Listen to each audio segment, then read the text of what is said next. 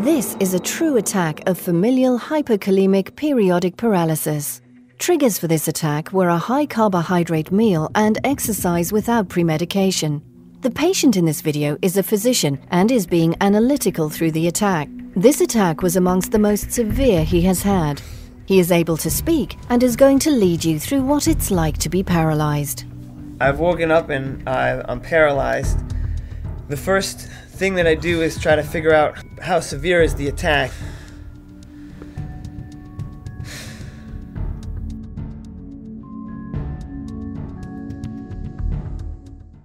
At least I have my arms, but my hands are very weak, so it's really, I can't even open a bottle of water right now, so that means I can't put my medicine in the water, so that's a problem. And, you know, so now I need to basically call for help because it can only potentially get worse. Well, hopefully I don't have to go to the bathroom, first of all. Sometimes I wake up and I have a little more movement, and so then I can make it to the bathroom, make it to the medicine, call for help, plop back into bed. For some reason I woke up and I was too paralyzed to do that. So I just have to lie here and basically wait for someone to find me. Once it resolves, I'm going to need to sleep it off because all my muscles are going to feel like they're torn up, like I just did a big weightlifting exercise. And then, of course, you go to work late. People aren't going to believe you because they don't understand what this is. Luckily, I can, you know, kind of sort of there get to my side, and I probably want to stay on my side at this point if I do even feel the remote possibility of throwing up, because then at least I won't choke to death. Typically, individuals who suffer from periodic paralysis have medication, sometimes pre-mixed, at the bedside, and a phone or other means of calling for help. Here we see typical efforts add movement with a great degree of difficulty. When one attempts this alone, injury, like a twisted ankle, can easily occur. What's worse now is I fell asleep over the covers and it's cold, and the cold just makes it worse. So ideally I'd like to be covered, and I can't even cover myself right now. I'm just stuck here. I really can't move anything right now at all. I'm very severely paralyzed, so I really need you, Ed, to pull my arm up. You got to pull my right hand towards the mirror. You're going to have to get towards that side because you need leverage. And then, Frank, you're going to get my legs. Having a cooperative individual to lend assistance is key. Subtle angles create pressure on joints. The patient is using ergonomic angles to support himself. It is his joints, not muscles, that are supporting the patient. There are risks of moving someone while paralyzed. It can hurt or injure the patient, especially if they are non-verbal. Moving a patient must be decided upon a case-by-case basis. Note that the patient in the video is dependent on the people around him for both physical and psychological support. Okay, and now I need to get the medicine in me. So you see how I can talk and I can breathe, but I can't move, and this is extremely distressing. The patient is now taking potassium chloride dissolved in water in an effort to reverse the attack. At least I have my neck. Sometimes I don't have my neck, and then I'm really stuck. And I think that will happen to me if I don't have the medicine in me. Now, if I drink this fast, what happens is you can get a gas bubble, a sensation that you want to throw up or burp or something. And so I just have to let it happen. Dosing varies for patient to patient. The patient is taking his prescribed amount. If I take little by little, it doesn't work. I need to get a bunch of potassium in the bloodstream quickly to reverse what's going on with the ion channels. Some people underdose themselves and they'll be in this condition for longer than necessary. Now it's extremely tiring for me to stay up like this. At the same time, I don't want to lie down. So what I need to do is can you adjust my feet so that they're both on the floor? And then I want to put my elbows on my knees. And let me lean forward a little bit. Okay, this is kind of okay. See, there's no position that's comfortable right now, unfortunately. So now I'm cold, and I would like to put my arm so that I can... Here, the attack is getting worse, as seen by more labored speech and troubled disposition. I want to lean on Frank. So pull me back up. And...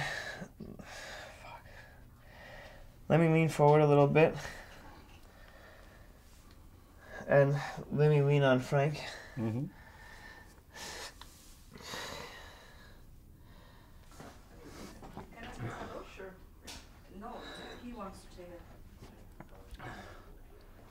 For unclear reasons, be it the episode itself, the quick intake of medication, or just the medication itself, the patient has become severely nauseated. So let's go. Excuse me. The patient is too paralyzed for his abdominal muscles to help him vomit. It's only the muscles in his stomach and esophagus that allows the material to evacuate the body. Had the patient been lying on his back, he could have aspirated and choked with potentially fatal consequences. The problem now This, that my medication yeah, is now on the floor. yeah, and not in the stomach. That's good. If he doesn't get covered and keep the muscles warm, it can worsen the episode. At some point, I'd like to have someone support an arm fully across my chest, so that, like, but then with support, so that I'm actually leaning on you, and or my head, because my neck's getting real tired from. So put it not on my not my neck, my forehead. More, yeah. I'm not gonna lay down. I'm gonna have to sit like this for a while. Yeah, okay. And since I'm shivering, Mm-hmm. you know, there's some parasympathetic something going on, so I just want to take it easy. Mm-hmm. So I just have to relax here and stuff. No, I don't need. No. But just have to relax before I take more K. How much K is left?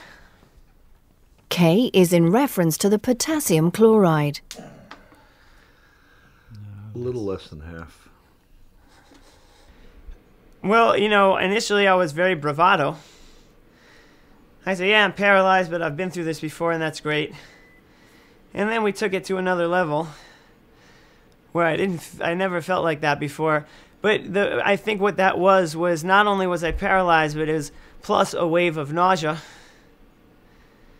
And you know how people freak out when they get nauseated, and I don't throw up that much. And I guess I didn't know what that sensation was, so I got scared. Because I didn't know, is it the paralysis or what the hell's going on with my body? How bad is this going to get? When is this going to stop? Am I going to not be able to breathe? Am I really not going to be able to take the potassium by mouth? And then how long is it going to be to get IV potassium? Because paramedics probably don't have that. Note how his speech is labored. This is because his torso muscles are all paralyzed. He is a medical doctor, and at this point, he felt that if the attack was still worsening, he would want IV potassium in a hospital setting. If the attack were to bottom out, he would want to stay with oral potassium. The problem is that frequently, one cannot predict the direction the attack is going. This is classical hypokalemic periodic paralysis. There are a lot of atypical attacks where people just fall to the floor. They look like they're having a seizure, they twitch, they can't talk at all. Suddenly, this happened gradually to me over a period of minutes to hours. Some people, it happens in seconds. This attack ended up being much worse than anticipated. After the shooting of this video, the patient had to be taken by ambulance to the hospital due to impending respiratory failure and swallowing difficulty. The attack was resolved under professional medical care. This patient's intent on filming this episode was to capture something that may otherwise never have been documented.